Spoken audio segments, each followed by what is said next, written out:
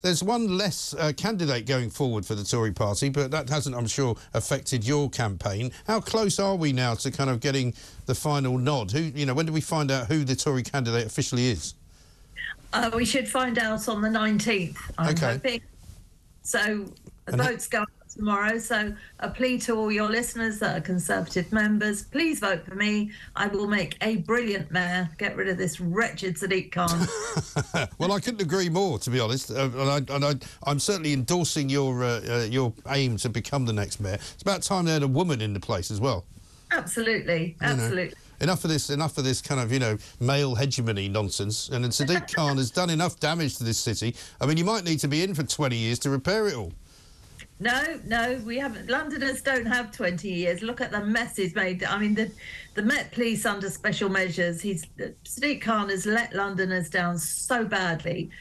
We need to get in there and get it sorted out. And honestly, Mike, I really could do that, and it certainly wouldn't take that long. Right. And somebody pointed out to me today that the ULEZ expansion plan comes into effect, I think, fairly soon. What can you do about that, if anything? Well, 29th of August it comes in. I shall be at the High Court as the hearing starts tomorrow.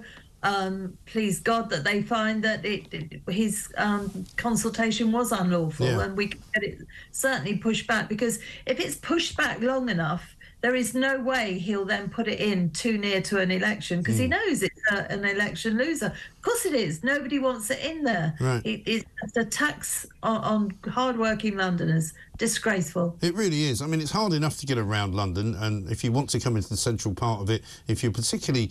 My sympathies particularly go to small businesses and people who need to deliver things, people who have to get into town to do their jobs, and yet they're being punished at every single turn.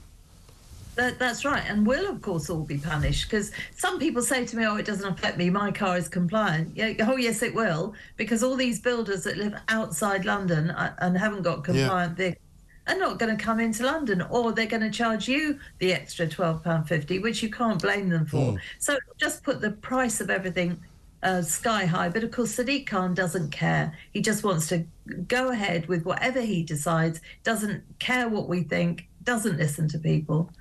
And all I see from him and the stuff that comes out of his office is all about, clean air this and Rwanda that. But meanwhile, there are people being stabbed. There's been a lot of stabbings. 2 killed up in Islington just the other day. Another stabbing in Tottenham where somebody was attacked for their scooter.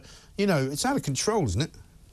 It is, and Londoners need to feel safe. It is absolutely vital. It's his, in my view, it's his main job, and because he's took his eye off the ball a long time ago. He doesn't care. He'll just go on about something, fresh air, as it were, because of his book that he's trying to sell. Yeah. He's got the best job in the world. He needs to roll his sleeves up and get something sorted. It should never have got into this state in the first place. And are you seeing any evidence, because people are always baffled outside of London as to how Sadiq Khan got re-elected, because, nobody seems to have a good word to say about him, and yet, he does keep winning elections. Is there any evidence that you can see that kind of popularity that he has somehow is waning a bit?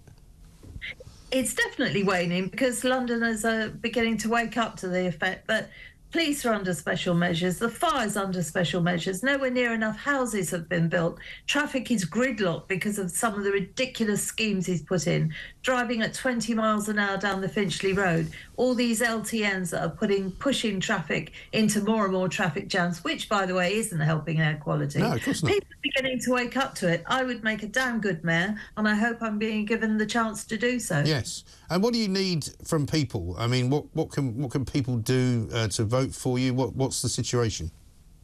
Well, at the moment, it's the Conservative members. There's 25,000, I believe, in London, 1,000 in London. I'm hoping that they tick my name in the box so that I become our candidate.